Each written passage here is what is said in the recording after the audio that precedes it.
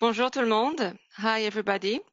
Welcome to our symposium's third conversation between Nora Khan and Iris Long, titled Connecting Realities, AI and VR.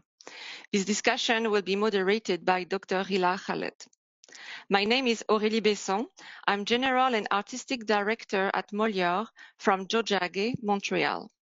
I would like to begin by acknowledging that the land on which I am speaking from is the traditional and unceded territory of the Ghanaian Gehaga, a place which has long served as a site of meeting and exchange amongst nations.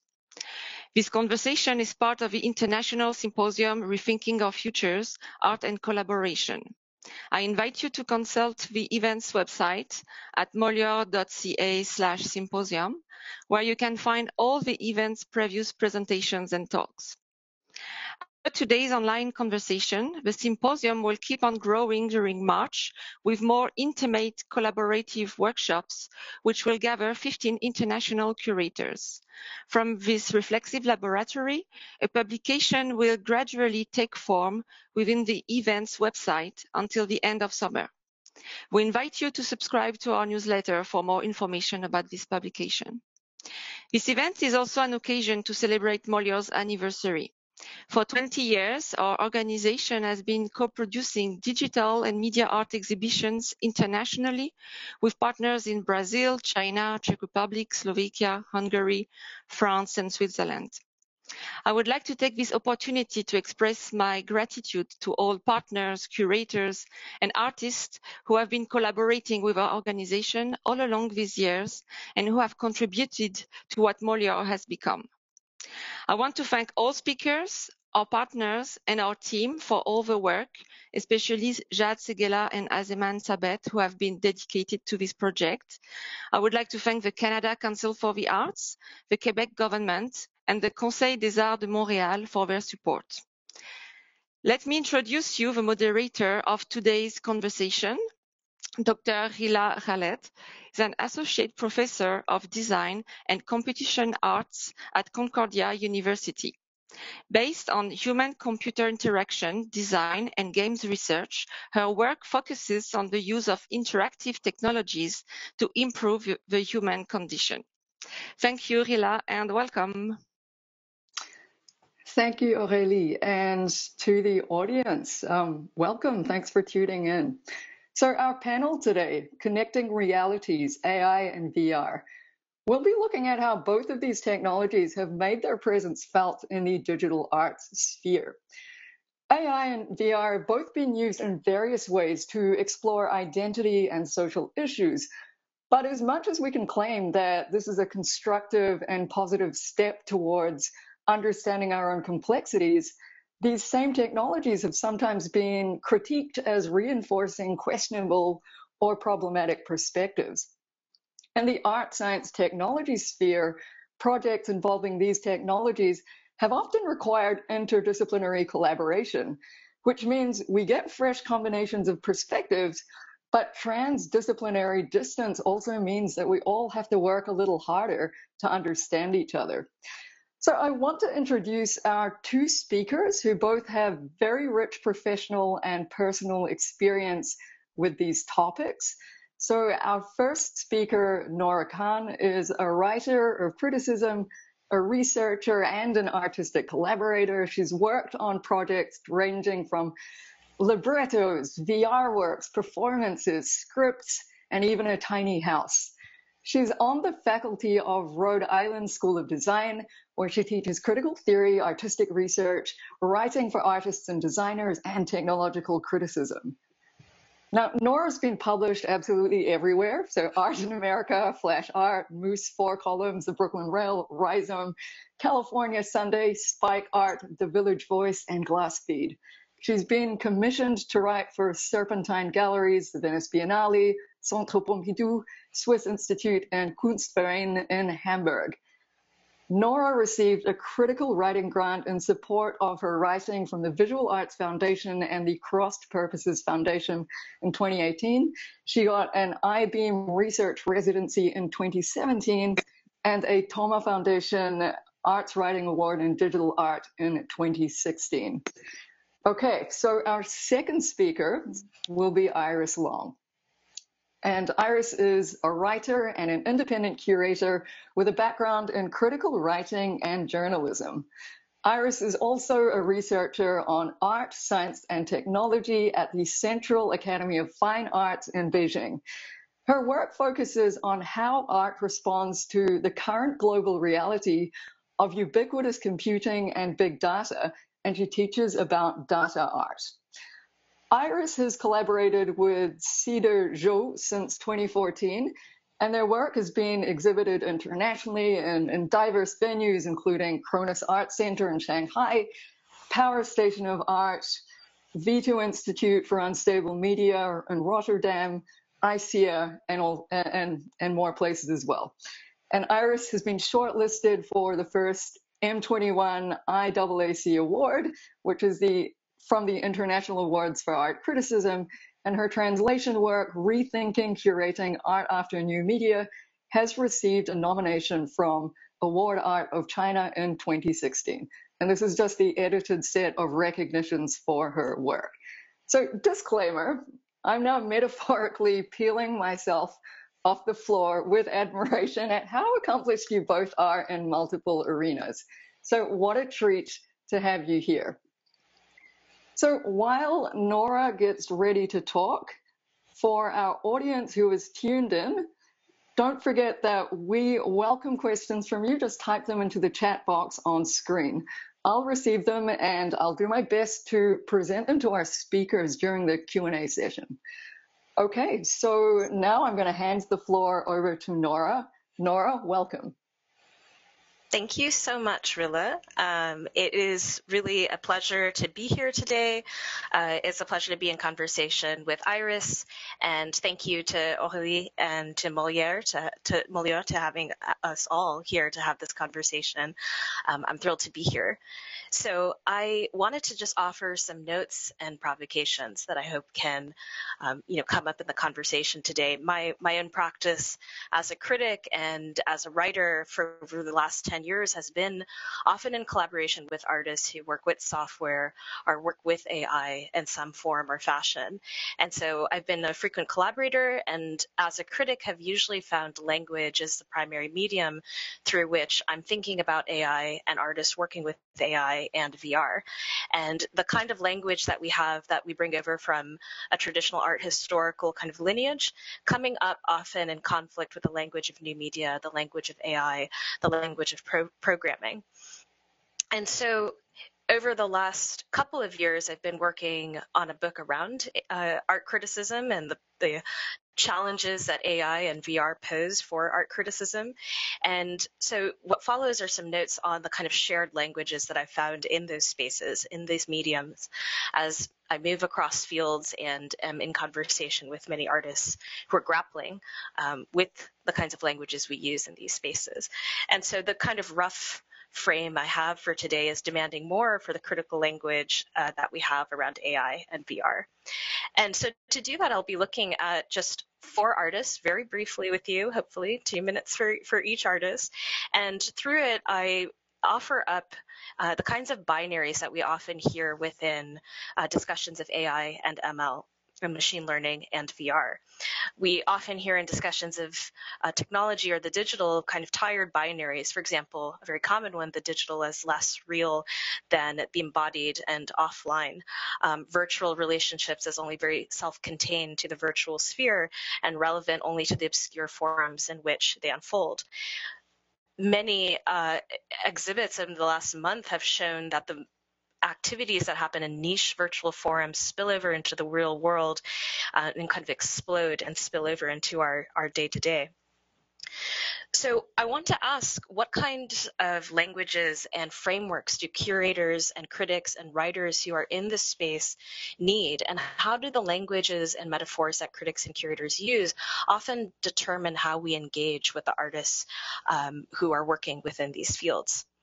As we engage with the logics of algorithmic systems, with systems of seeing, naming, and control that are difficult to discern, the intersection of art and technology often gives way to metaphors of immersion, extrication, strategic navigation, resistance, and evasion. And I'm struck by the methods of curatorial framing and language of what's exactly happening in our relationship with AI, investigating complex systems of machine learning and artificial intelligence. For example, how does one explain an algorithm to someone who has no familiarity with the term? How does one use curatorial language to make people feel agency and ownership over the phones, the devices, and the systems in which we are imbricated? Sarah Watson, in her piece, Data is the New Oil, writes about the metaphors of surfing, fathoming, drowning in the sea of data, data as oil and data so vast that we can't fathom it. I think of metaphors like that of the internet cowboy or the Wild West or frontier of the internet, as Wendy Chen and Don Chan both argue, give rise to a kind of pioneering neocolonial approach to the internet as a space to be conquered. Metaphors produce space, they produce orientation. Simple descriptions of AI that are very effective for people to enter the conversation, such as algorithms for machine learning being black boxed, are extremely effective in conveying a kind of priest-like ownership of information, of technical information, but also produce a sense of remove that makes humans feel like supplicants. Metaphors often reveal a pattern of narratives about our relationships to technology. So no matter how many debates are waged in this area, we still use our human intervention. We still use language to understand something like a neural network or artificial neurons, seeing through pattern recognition. In the last couple of years, I've worked on a book with Casey Rias, who is an artist best known for producing processing. And what you're seeing are some stills from a project called Untitled, in which Casey Rias, like Anna Ridler, like many artists working with AI, trains neural networks up from the ground up using 100,000, 200,000 images sourced from films like all of Bergman's oeuvre, for example, or Hitchcock's oeuvre, to then train a neural network to produce images that say something about the aesthetic of the original filmmaker, the original set of films. And in working on Casey's book, Making Pictures with Generative Adversarial Networks, I was struck by how often the word dreamlike or hallucination is used to describe AI-produced imagery. Surreal and dreamlike is used all the time to describe the output of a generative adversarial network, the machine's dream, a kind of computational surrealism. Portmanteaus that suggest an aesthetic that's related to human art history, traditions of surrealism, traditions of astronomie or defamiliarization, and also suggest something in the process of pattern making and learning about our aesthetic as humans, parsing through millions of images of a film to create millions of images of film-like AI kind of film movies, as a way to kind of frame the scale of ML aesthetics. But this word dreamlike, we recognize in the term deep dream, suggests a kind of computational surreal, but it also divorces our ability to have a critical reading of these images. Not because we can't critically analyze dreams, or there's a theory on dreams that we can draw on, but because the word dreams sometimes can suggest such a divorce from reality, such a deeply mutable, changeable, subjective space that a critique, which by definition formalizes or pins patterns, becomes inapplicable. So I want to actually play a short piece by Casey. Can just open up. This is one of the two films of Casey's that I'll show here, in which these images are edited together to create a kind of AI-generated film. It's important to reveal or struggle through to articulate what these images signify, to figure out why they're important, how the language we do use limits our understanding of the technological process, the mathematical process embedded, and their aesthetic uniqueness, because the language on offer is still rooted in machine dreaming. This is a first step. These images form the latent space of Images for Persona by Ingmar Bergman. They form an atmosphere, a cinematic kind of mood. And we might come up with other terms to think about the symbolic world that an AI generated from a Bergman film suggests. Shadow selves, aspirations for the divine. As a viewer, we have all the agency of interpretation and understanding a mathematical process, so we can better understand how persona or a Bergman film is actually symbolically constructed. We move on to the next one.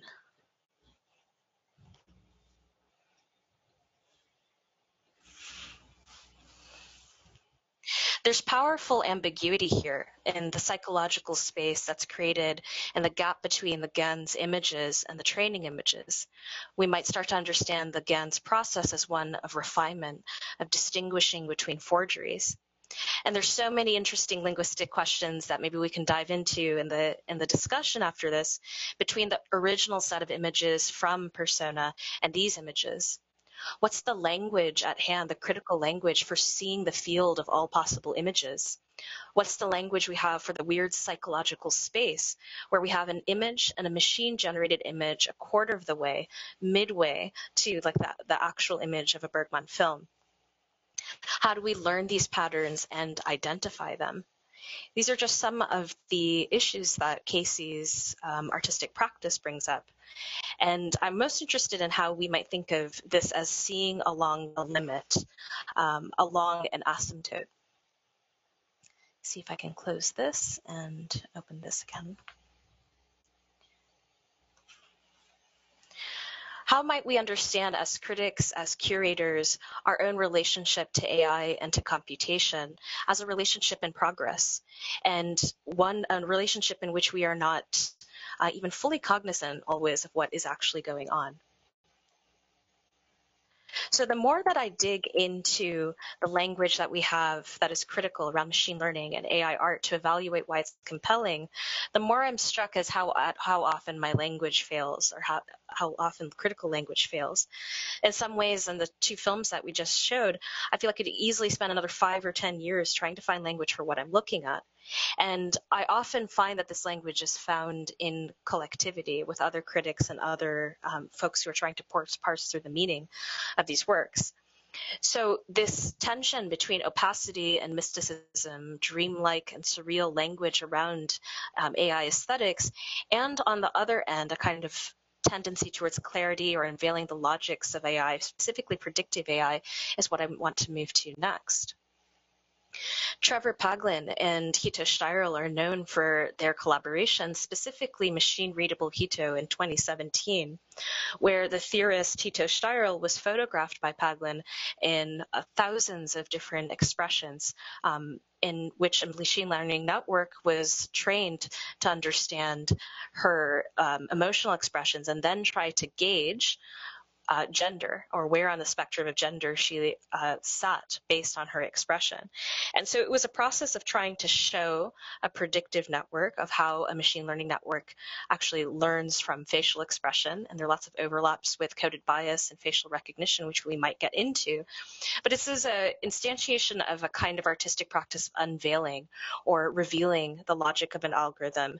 And a lot of artists now are taking up this work of unveiling the black box or revealing the logic of AI that is often distant from the public, or that the public feels shut off from or disenfranchised from. American Artist is another artist who is working with predictive policing, and in My Blue Window works with the logic of the predictive algorithms that predict crime, first put into LAPD police cars about 5 years ago, and now more and more common in American cities within cop cars. American Artist was working, hopefully this can be softer on that end, but worked with video imagery from New York City police cars to see what cops are actually seeing as they work through and drive through a city, using predictive maps in which an algorithm is giving zones in which they should target and actually scroll around and walk around more that day. And so Jackie Wang in Carceral Capitalism describes this as a kind of AI-driven production of reality and production of a cycle of crime, in which the police are using past crime data, often flawed, racialized, and biased data, to think about where in a city they want to go. what I appreciate about this piece that's a little bit different from Paglin and Steil's piece is the way in which we are asked to sit in the logic of a predictive algorithm. And without needing highly technical language, you have an understanding of the flaws, the gaps, and the blind spots within an algorithm. And these are the ways that artistic practice is trying to bridge this enormous gap of like technical literacy between the public and like the priests of Silicon Valley, for example. And so there are ways in this space and in between this kind of work and the reality of us living the outcomes of predictive algorithms, which are sorting us based on risk and prediction of the kinds of people we are, there's a space in this kind of critical language in which we can start to think of interventions and a kind of empowering language for the public, which I think artists like American Artist and Paglin and Steil are doing brilliantly. So from the range of hallucination and surrealist dreaming to the kind of tactile lived reality of predictive AI, artists are kind of laying out the range of possible languages we can think about, and also piercing through binaries and kind of tired language that doesn't reveal more about the machine learning system or AI that's actually being critiqued or is at hand. I wanted to close with a short project that might bridge our conversations between AI and VR. In that, you know, VR is another interesting side of this in which we can think of as algorithms and their logics are shown and better understood through artistic practice, we can start to think of the underlying mental models within technology. And VR is one of the spaces which I know Rilla and Iris have excellent critiques of VR, and I know a lot of artists that I work with, students in digital media, have great critiques of the kinds of assumptions of empathy, immersion that VR is often marketed with. And so some of the more experimental uses of VR help people create a collaborative space in which a collaborative language around technological simulation can be defined. This is a project that I worked on with a VR puppetry team called Team Rolfus, in which we were asked to create a virtual space in the light of COVID for Unsound Music Festival based in Krakow, Poland. And so the hotel forum, which is in the background, was something that was modeled in space. This character I wrote, kind of curator, interviewer who would interview the musicians and artists who were at the festival.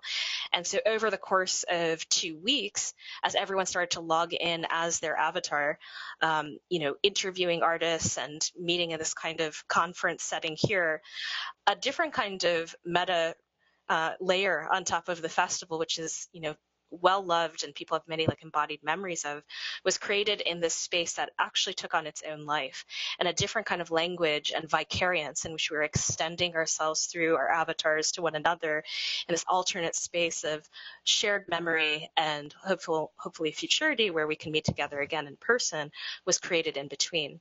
And so as a critic, as a writer, as a collaborator, I'm most compelled by these moments of collaborative simulation in which a collective language, a noisy collective language, can be negotiated between one and others about the ways that technology, specifically algorithms and virtual spaces, affect us, affect how we see, affect how we move through the world, and affect how we create.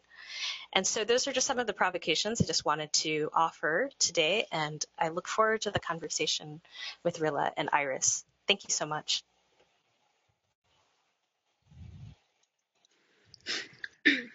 Nora, thank you so much for that. Gosh, there's so much to unpack there. I could go off on so many tangents. The one that I am going to pick up for now relates to the work you described, Casey Reis's work with the Bergman film Persona, which, thinking about that movie, I can totally imagine how dreamy the resulting product must be.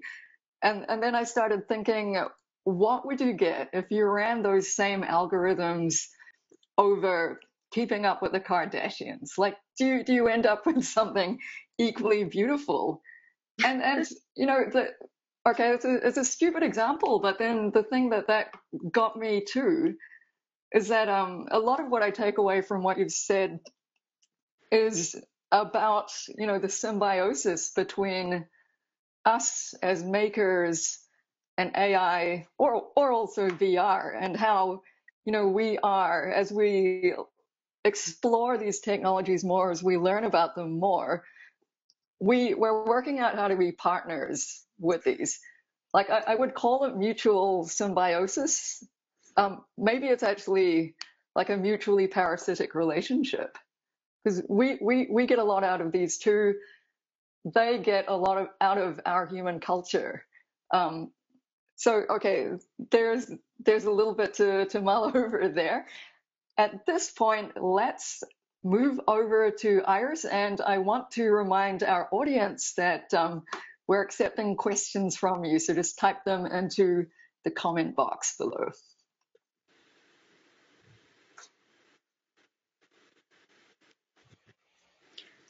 Okay, thank you, Rilla, for the kind introduction, and thank you, Molière, for the kind invitation. And I'm actually indulged with Nora's talk, so taking a lot of notes. So I have to kind of convert to a presenter mode for a minute.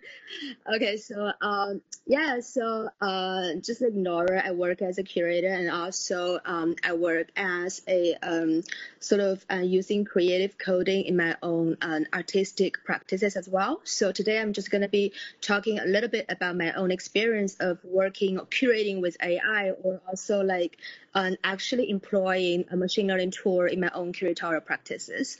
So next slide. Yeah, and this is just like a few images of the curatorial work that I have done before. A lot of artists working with AI are featured. For example, Anna Riddler, Jean Kogan, Mima Atkin, and Kate Crawford, and they basically, many of them. And next slide. So I want to start with a quote from the 1960s, which is from Mark Weiser, who is a computer scientist and sort of a technology officer at Xerox PARC, who said that the most profound technology are those that disappear, like they weave themselves into the fabric of everyday life until they're indistinguishable from it. I still find a lot of resonance of this quote even today. Like we can kind of apply the similar the similar sort of way of thinking, not just to AI, but also VR and all kinds of computational technologies that we don't necessarily feel existing somehow. And I think although AI is still considered or promoted as sort of this frontier by many companies and tech industries, and actually a large part of it has already disappeared, or at least not referred to as AI anymore. This is a common understanding from the computational industry. People often say when something is achieved, it's not understood as AI anymore. For example, for text translation or voice recognition, and to a certain extent self-driving, sometimes we don't necessarily allocate them as sort of the most advanced AI technology anymore, just part of our lives. And I'm just curious how this kind of disappearance of technology happened. And I think to a certain way, the disappearance of AI is happening in two kinds of layers. And the first one is, ironically, AI or machine learning is often referred to the unrealized, the unsolved, or even the unsure parts of this particular kind of tech. And then the achieved functions are kind of fade from the fade into the background, or actually fade from the capital's attention, from the industry's attention. And secondly, I think that machine learning is also using this term from coding language is encapsulated. So I'm not just talking about the black box of AI, but also in general, the entire area of machine learning is encapsulated so that we can access to it easily, but without the necessity to know the details or whatever is happening background. Because in computer science, the process of encapsulation is for easier access to methods. You can just call the method without the necessity to know how exactly this method is written. But this also means that this high level of encapsulation, in the same time providing more accessibility, is also hiding a lot of things behind this interface, behind this super accessible interface. And then next slide. And Nora talked about metaphors, and I'm actually starting with a metaphor. So like I'm using Ripple as a metaphor of like how the knowledge of AI gets distributed. So like we know that often just like all kinds of technology, it goes just kind of from this R&D stage and then to a wider application, and then it gets popularized, and then this is the moment when it enters the narrative of TV series and popular culture, novels.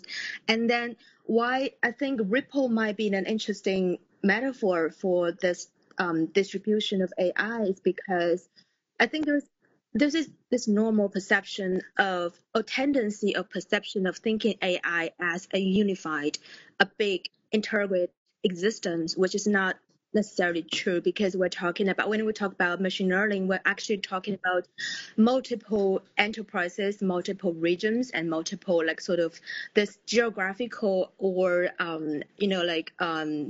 technological borders that are actually having a lot of conflicts and power structures, or computing power structures and dynamics. So it's actually multiple ripples instead of one big hierarchical thing.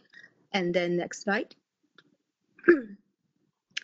And when it comes to the intersection of AI and art, and also like how art is AI, quote unquote AI art is represented in the public attention, I noticed that there are 3 different kind of categories. And so like in what commonly understood as the presentation side, the white cubes for art, there are 3 different kind of I think perspectives regarding curating AI and art. So like I'm just giving a few examples of exhibitions that took place in the past 3 or 4 years.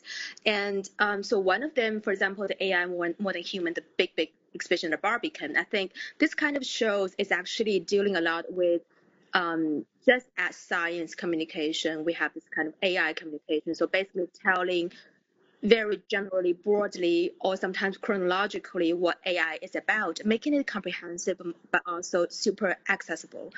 And for there's another kind of exhibition, for example, the entangled realities or the open codes, I think deal with more on this kind of critical engagement, or based on a certain kind of understanding of the language of machine learning, then these people are raising speculations of what this technology may mean to us in the future. So like it's not entirely doing the job of communicating, like communicating about what AI is, but more of raising speculations. And then a third type is actually what I found super interesting. So a lot of like traditional contemporary art museums are starting to doing this sort of what I would call historicizing, or like allocating AI art in the canon, or the traditional existing canon of contemporary art, often curating or combining the practices of AI art together with the painting or sculpture or their existing collections. And then I think this is a very obvious tendency, but I'm not sure whether it's a good or bad thing for practices directly with technologies. But there is this tendency of the sort of conventional art world trying to invite or incorporate or historicizing this AI art practices. And another area that I found super interesting is actually a lot of AI artworks are actually presented in conferences, in computer science conferences, as opposed to museums or institutions. And the audience of these conferences, like ranging from SIGGRAPH to IEEE or to NLPS, which is a natural language processing conference, actually overlap very little with the art audiences. But these kind of practices do exist, and they actually work closely or are presented together with the sort of research from the computational science field. And I think that's actually an interesting part to keep attention to when it comes to AI and art. Next. And when it comes to the curatorial approach or artistic approach, I think there are 3 points that I think are necessary to think about when dealing with not just AI, but all kinds of technologies that are unfamiliar to the general public. So the first one is Nora already mentioned is about techno literacy. So when I say techno literacy, I mean an understanding of medium or technology, not just on its conceptual level, but also on a technical level. I think the technical level is sometimes more difficult to tackle. And the second is the urgency. So like, like the criticality of technology, like how we bring up this potential risks, biases, or ideologies, or all kinds of ignored or hidden situations of this particular kind of tech. And then the third one is empathy, which is also often criticized as a marketing tool of tech companies. But actually, it could also be used as a creative tool for curators or artists, like how you generate or design this narrative or experience on-site embodied experiences for the exhibition to make it less cold in a sense. And then next, this is a video. Oh, okay. Maybe the video is not playing. And maybe lastly, I will just give one example of my own curatorial practices of trying to actually work with a machine learning tool in an exhibition. So this was a show that actually I did like a year and a half ago, and it toured to Shanghai at the end of last year. So it's titled Lying Sophia and Mocking Alexa, which is taking two metaphors from the AI industry. So like two famous recognized AI figures, one embodied and one not embodied, and two female names. And then Sophia is the hands-on robotic, the the sort of humanoid, widely distributed and also often criticized as a fake AI because she appears more talent and all-encompassing than what she actually is. And then Alexa is the Amazon's audio device and also famous for this viral video on YouTube that is kind of laughing on its own, which is not like real laugh, but actually it kind of satisfies a lot of people's sort of dark fantasies or sort of this conspiracy imagination of a dystopian AI might do, and it's not embodied, so it's actually creating more kind of mysterious feeling. So I'm actually taking the two figures as two metaphors of a common attitude towards AI, so like more the utopia version and dystopia version, the optimistic one and the sort of critical one. And then next slide. Oh, so next slide. Yeah. And then this is just like for the exhibition, I also kind of just drew the lifeline or the storyline of the two figures in real world. So like when they were turned on, when they were get to the market, and then all the stories that happened to Sophia and Alexa in the real life. And then next slide. And what actually happened in the exhibition is that I co-developed two chatbots with GPT-2. We're using this famous natural language processing algorithm called GPT-2. So we actually trained two chatbots, one named Sophia and one named Alexa, and they were talking about exhibition throughout the entire duration of the show. And then this conversation is actually conducted on three different kind of layers. So the first one is the two were talking about the sort of the overall exhibition subject. And this conversation is broadcasted using this central broadcasting system of the show. And it's very occasional, so like you will only be hearing one or two pairs of sentences like per hour. And then the two will also be chatting like very noisily, chatting about the theme of each exhibition section, and then using the direction audio. So like you will only be hearing this part of the conversation at certain points, physical points of the show, and they will be discussing, sometimes debating on the theme of each section. And the third layer is like if you scan a QR code on the show, and then instead of like looking the captions of each individual artwork, you will be actually hearing the two chatbots through your headphone and talking and discussing about each individual artwork. So they're actually conducting the conversation on three different layers via three different kind of audio devices and with different kind of temporal frequencies. And also since it's like generated in real time, so you will not be hearing the same conversation anymore. So this just like kind of my experiment to not just using metaphors, but also converting metaphors as sort of audio experience and also using directly with an algorithm to create this narrative for a particular expression about AI. And next slide.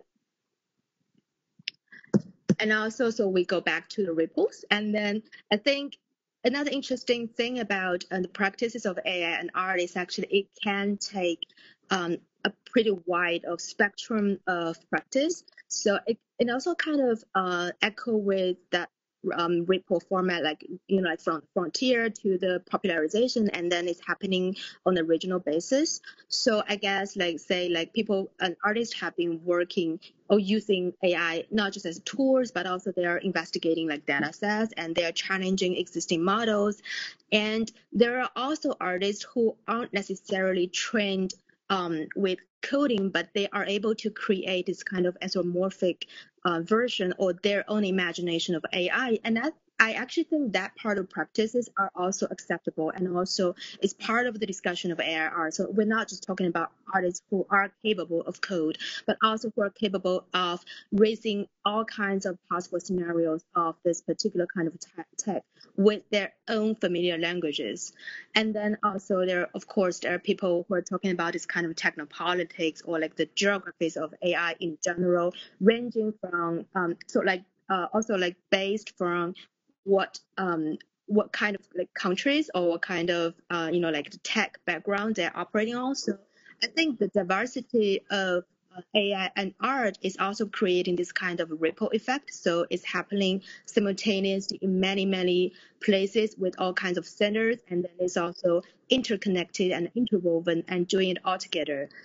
So the last slide, and it's just like my short metaphorical conclusion. And then yeah, so I think like ripples are in a way like they're not hierarchical or like not like a top-down structure, but they are waveforms and they're transmitting and they're interwoven. So I think maybe an interesting intervention, either from a curatorial perspective or an artistic perspective, an interesting intervention with AI is like how we can kind of swim within this existing ripples and also connecting them, and more importantly, how we can create more among them. Yeah, that's the last of my slide. Look forward to the discussion. Thank you, Iris. I absolutely love that. I especially love this last line you have about swimming with the ripples. So while you were talking, I couldn't help but think of my own experience of working. I guess the closest sphere in which I've come to working with AI and art concerns the work I've done with AI and games. And I have an HCI background. I worked with like sort of computer science AI types, and I could never understand why they picked the research questions that they did. Like it was always perplexing. It was like, well, why do you want to train this game to play itself? Like what's the merit there? Like there was all of this effort put into procedural content generation for very like particular and like uninteresting types of games. All right, so I want to sort of thinking with that idea of swimming with the ripples. Like I really like this idea of approaching this issue laterally, and maybe I'll kick us off thinking about these issues collectively by thinking about data sets and bias in ML. Okay, because both of you talked about sort of you touched briefly on data sets in various ways. So critiques of machine learning are that, well, one of them is that algorithmic bias occurs when it is trained on data sets that are not sufficiently diverse.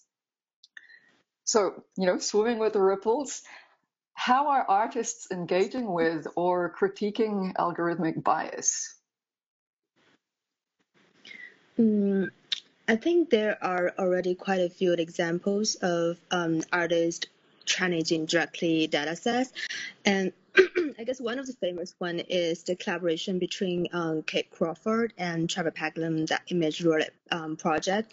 So which is diving directly into ImageNet, which is like the biggest data set, official and the data set for a lot of computer vision softwares. And then they just kind of did this research, diving into this image data set and trying to find out, this kind of miscategorized parts or ambiguous terms that all these workers were labeling, like how they were labeling the images and this consensus part within data sets. So I think actually a lot of them are doing works on this. Another example I just think about is this New York-based artist Philip Schmidt, who did a project on trying to find the connection of, like we are fed with the result of image recognition, like the algorithm is telling me and this is the film, but how do they know this is the film? So he did this amazing project. He was juxtaposing the result of the image recognition with the training data set. Like, so you will see not just the result of this is a film, but also all kinds of images that is telling the algorithm or were labeled as film in the data set. So he literally just put them together to create this context or kind of bridging, between the results and the backends. I think that are the two examples that I can think about. Yeah, it's a really great question to start off with. And I just wanted to say, Iris, I took just as many notes when you were speaking. It was just incredible short talk that you gave. And something that you touched on, Iris, and maybe this can, just in terms of like the ecology of discourse that I think artists are actually really central in, is that you have academics, you have machine learning engineers, you have computer scientists, you have theorists, and you have activists. And there are many overlaps between all of those circles, those ripples that ripple, like you've discourse and artistic practice that ripples out to theory, that ripples out to academia. Not in that it's so like, black and white or hard and fast. Something that I do think that artists like Paglen, like Crawford, like American artists have been really at the forefront of, is because we have the historical visual language within this like dominant visual regime of algorithmically produced images. You have artists often who are starting to sort patterns and trying to track like how does bias like manifest in the data sets or AI that we have today. And so I find it's a back and forth conversation in which it's becomes less of a cultural split between artistic critique or like activist critique and engineering the sciences, and instead a conversation between. So in that piece that I showed by American artists had looked at a book of theory, Carceral Capitalism, which was about predictive policing in as it was being introduced in the US, and that came out through MIT Press, I think, like in 2016. And then they made this work in which this work traveled to museums around the country, and people started to see that this was start to investigate or have conversations around how is this being enacted in policing in my city. And that then became like a larger conversation that showed up in an AI conference later. And so I see this as like a larger economy in which, or ecology in which it's not adversarial, but instead artists are seeing, identifying blind spots, and then creating these spaces for discourse for the public to come in, activate and demand, better data sets, or not that there can. That's a whole other debate, is can you have like a perfect unbiased data set? Is there such a thing as lack of bias, or is the more important? No, but is of course, but is there, or is the more important thing to like have awareness always that there is a position, that there are choices, that the map is not an objective or neutral thing, the data set is not an objective or neutral thing, and constantly disrupting or dismantling that illusion of neutrality, and think about how is that neutrality constructed. And I think that comes to this point of disappearance that Iris, you were bringing up, is like how does the political element of a data set, of how it's constructed, get disappeared, or how do we forget it, or how is it designed away and out of sight? And so I think artists are just kind of, the critics, the lone voice in the room who is like, should this thing be made? Why was it made? And asking that question repeatedly. So this actually connects quite well to a question that comes from the audience. So do you think that the language associated to AI or more broadly techno-literacy can widen generational gaps within the curatorial field? Hmm.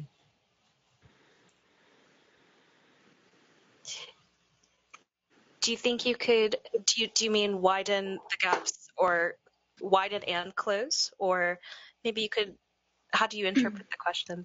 So the way that I would interpret this question, I think, is maybe is techno-literacy, is it the case that, you know, some of the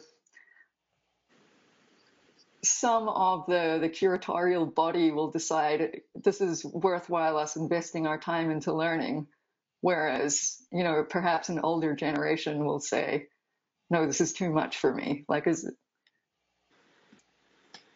like the current language that we have, perhaps it does that, but with the language and the metaphors that you've been proposing, do we still have that issue, or are we talking about, could this be how we close the gaps? Well, I would say from my end, one of the big curatorial functions within like an art and technology space is to form a language that you can have this intergenerational conversation around. So I remember doing a project on Predpol with Lynn Hirschman-Leeson, and it was a show of mostly artists who were working with AI in some way. And this lovely Australian couple came up to me, and I think they were in their like maybe late 60s, early 70s, in the middle of this show, and were like, and asked, you know, is any of this art? Can you actually explain to me how this is art or how these works are? They didn't, and so it actually was a really big moment of like, well, there needs to be a glossary here. There needs to be terms that actually make, you know, the moment you pick up this phone or, you know, you log on, all of these issues that are bubbling in this space are embodied, and you know, you are enacting them the minute you leave the exhibition or you leave the space. So to produce language that is accessible, but that doesn't lose the rigor of what is actually being described, is I really feel like an art critic and curator's job right now is to bridge both of those worlds, and so for many people to come in, I hope. And also, like, I'm also interested, say, like, when we say generation, we are referring to how many years? Because, like, sometimes I think, you know, like, paradigm shifts take longer than we normally think. It's not like 10 years, 20 years. It could be like hundreds of years. And then, say, just one example, I think to some extent, we still live in the shadow of the cybernetics.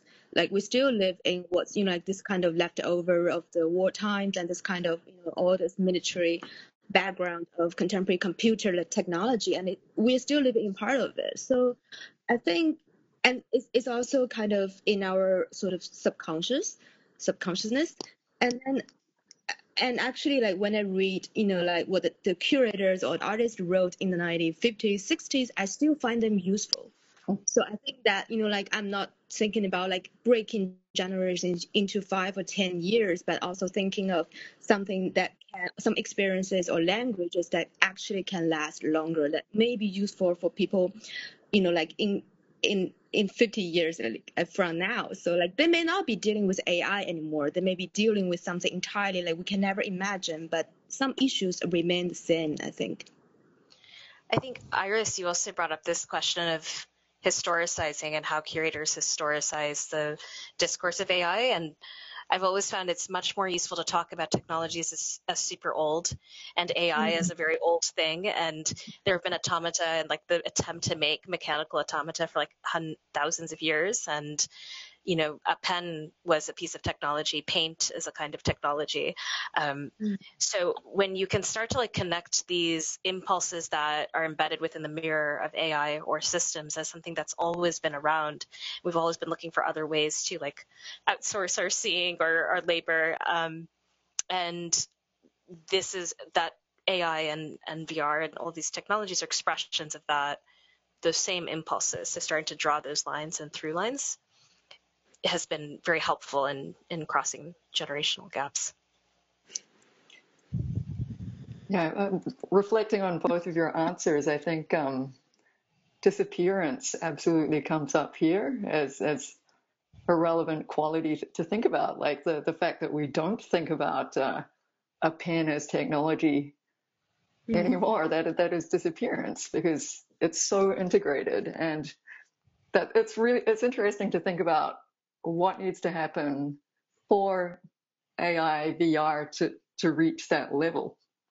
So I have another question from the audience. How can this new landscape of AI, VR, and even AR inspire how we might organize and govern arts organizations?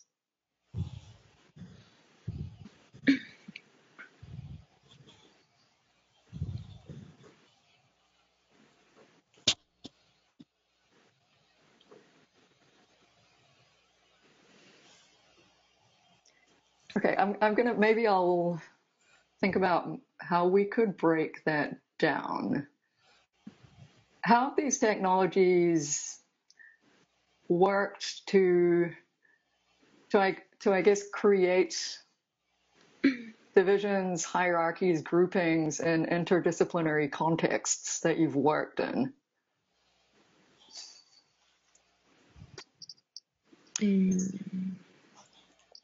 Iris, do you want to go first? I just want to make sure I'm not speaking first.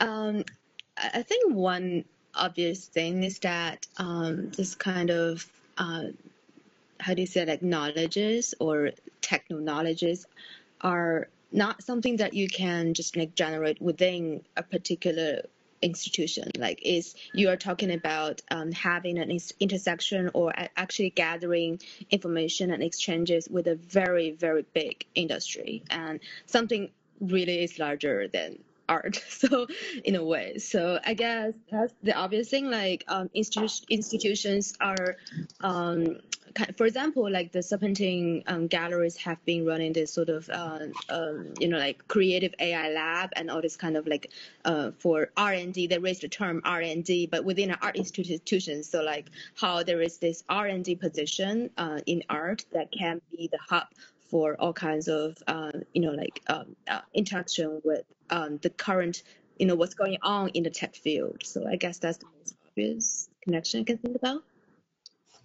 So like you can't educate yourself in this case. What I've really found over the last year to sort of mirror what Iris is describing, and it's just the ways that institutions take on the challenge of being, both like digitally fluid, but also how they decide to frame AI or AR, which actually is like one of my favorite things to talk about, but maybe another time.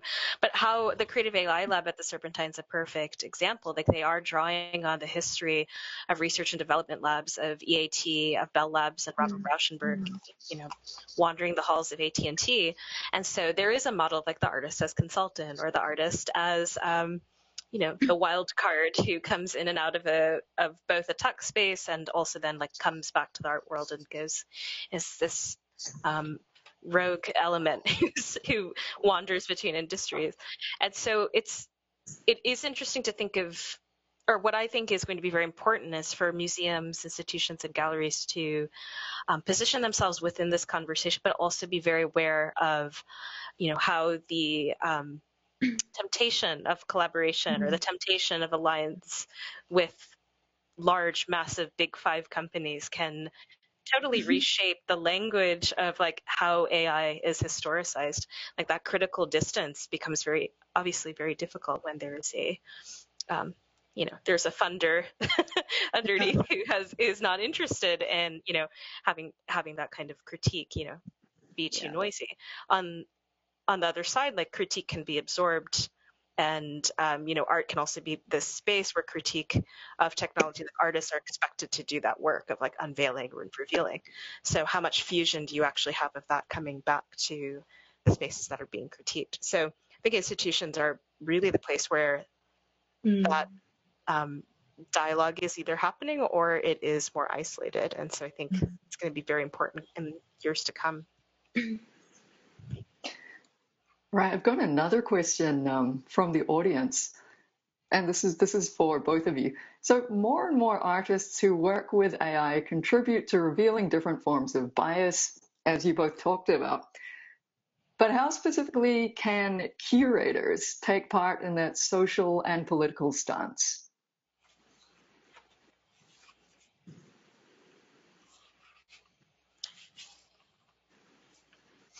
It's a very good question. I think in the last few years, we've been seeing a lot of AI shows, a lot of shows about critique of AI, critique of bias, critique of underlying systems, and like the logic of algorithms. I would say from my experience curatorially, like being a person who can again form that language between the institution and the public, between the artists and the install team and the public, coming in to form spaces where that critique is active, and that debate also can flourish within the institutional space and like be turned back on the institution, can include it as well, is I think of the curator or a curator today as someone who is a teacher and is creating like pedagogical space or like experimental teaching spaces where these kinds of moments of like access or lack of agency can actually be fostered. So I've been thinking more of the museum or museums that foster those kinds of teaching spaces, especially within these pressing ethical issues around AI and machine learning, as vital, and we need more of them. I think the shared choices that a curator make, like what kind of pieces you choose and how you put them together, even in a traditional curatorial way, is already a manifestation of the curator's like approach to these issues. I just want to give one example that I tried previously. So I did a show called Mind the Gap. So like like in London, you often hear the sound in the tube station like Mind the Gap, because like the the racks are too old, and sometimes like there's this huge gap between the track and the train, so you have to kind of step onto it. And then I think that's kind of interesting, a sort of a metaphor again for the like our presumptions, the track, like our presumptions or our plans for the development of technology and technology itself. So it may not be in perfect alignments, and then sometimes there is this gap. And then and the show I did was called Mind the Deep, so like in reverse, the deep mind, so Mind the Deep. And then that was an exhibition in which I tried to, so I actually visited a lot of like computer conferences, and there was this tech demo section often. So like companies or like startups or like labs are demonstrating the technologies in that demo section. And then I juxtaposed some tech demos with artworks that actually use very similar types of models, and like putting them together to create a sort of, hopefully, in a scenario where people can realize that these two are actually the same thing, like technologically, like but actually they manifested, the story are told in a totally different way and then presented in a different way. So I think maybe this very kind of violent juxtaposition of artifacts from the tech field and the art field, and putting them together can already kind of hopefully be a way to create the context. I would also add, Iris, you brought up GPT-2 and experimental projects. Like I always feel as a curator, I'm like torn between my love of technology and like my delight and like the experimental side. For example, how GPT-2 or GPT-3 generates like experimental strange poetry and language that like challenges us creatively to become more experimental and creative, and like find new strange ways of language and form. So I often feel like that there's a tension to balance between framing and presenting without being techno-positivist or overly techno-optimistic, to present like these experimental histories of, GPT-2 can be thought of within the history of like John Cage and Oulipo and Alison Knowles and experimental poets. And then you also can have the hardcore critical side of artists also help us see these insidious, hidden, disappeared ways that algorithms like infiltrate our day-to-day. And my dream is for everyone to be a tech critic. That's my like secret curatorial aim, is like for everyone to come into an exhibition and leave feeling some agency and ownership and critique over like their phone the next time they open it. And I think that's what curators, like really great curation, can do. But also to leave with joy and not like total dread. Yeah. Like, oh my God, it's all terrible. It's not all terrible. They're still good. And I think I just have to acknowledge that, sometimes these tools are exciting for me. Like, I want to play with it. Like, I can't just say, like, I'm just going to stand away and say, okay, this is not, I have to be part of it to critique or to raise my points. All right. So I think we're actually nearing the end of our time now. So thank you both so much for participating in this absolutely fantastic conversation. So I want to thank you both, Nora and Iris. You've been absolutely brilliant. And it's been my great pleasure to have this conversation with you both. Thanks also to you, our audience, for tuning in and giving us a reason to explore all of this. And finally, I want to thank Molior on behalf of all of us for making this happen and for dedicating space to these types of conversations. So this talk has been recorded and will be available on the Molior Symposium website until March the 31st. Previous presentations and conversations that have taken place as part of the symposium are also already there. So the address is molior.ca/symposium. All right, well, everyone, thank you and goodbye.